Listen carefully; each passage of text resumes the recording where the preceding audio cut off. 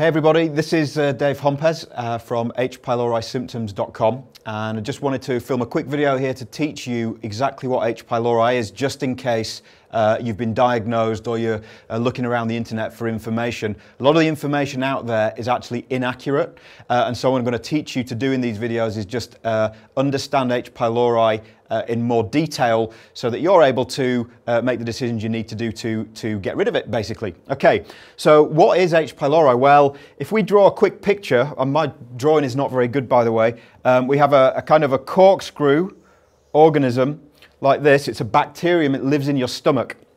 So we've got this corkscrew shape here, and it has some little tentacles at the back, okay? So these little tentacles help to propel it, and because it has a corkscrew shape, when it goes into your stomach, it's able to screw itself basically into your digestive lining. So it lives in the stomach and in the upper part of the small intestine. It causes a lot of irritation there, and because of the irritation, the acid in your stomach can start to cause heartburn, reflux, pain, etc., etc.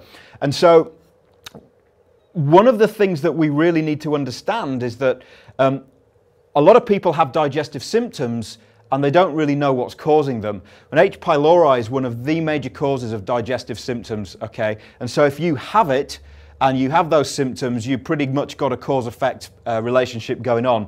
Now, in terms of the different symptoms that H. pylori can cause itself, we're going to leave that to another video, okay? But H. pylori, if you have been diagnosed, I urge you very strongly to watch more of the videos, because you need to know a little bit more about it in order to get your health back on track. So I'm Dave Hompes. If you want to know more information about H. pylori, go to h-pylorisymptoms.com.